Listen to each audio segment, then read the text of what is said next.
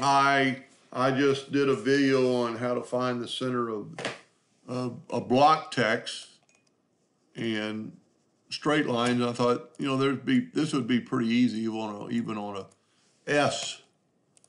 So this is an artistic text aerial.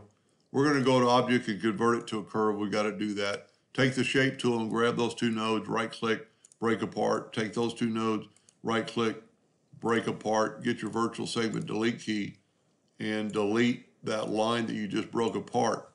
Now we need to grab it and go to object and break the curve apart. Now we have individual lines. And we're gonna take our parallel dimension tool and find out how wide this is. And it's 0.97.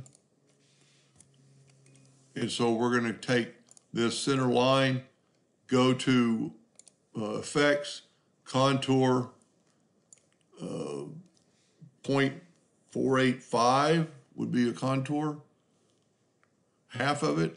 There we go. Now you need to select it all, go up to object, break the three objects apart, take your node and select that one, hold down the shift key, go ahead and select all three, right click, break it apart, take your virtual segment delete key and delete that line, move up to the top one, take and go ahead and just select these two, hold down your shift key and select all those, right click, break apart, get your virtual segment delete key and delete those lines. As a matter of fact, you can actually delete this line. So there is your center line of those two fonts for what we did earlier. Let's just try it. Let's get a circle about that big. Put one there. Matter of fact, we're going to put it like right on the edge of that line. I'm going to hit the plus key on my keyboard. And then I'm going to come down to that. I'm going to hold down the shift key and select both these. You know what? That isn't going to really work. Let's just move these circles up because we got to blend them.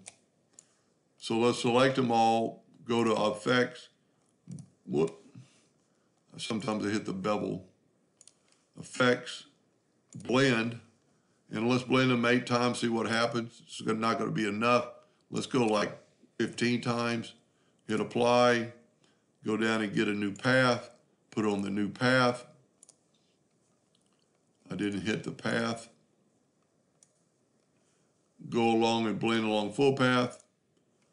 We don't have enough, but what's so nice about this, you can just keep adding more and more, then hit apply again. That's pretty close.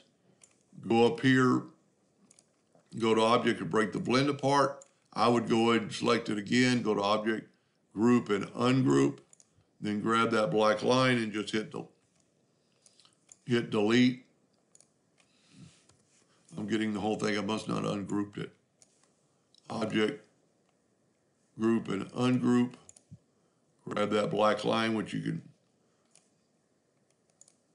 there we go.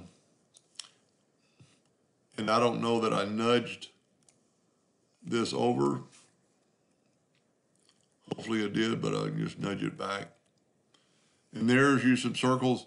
Kind of, I mean, the S isn't conformed perfectly, and you can always play around with these circles and delete some or whatever you want to do. Anyway, hope that made a little bit of sense, and thank you for watching.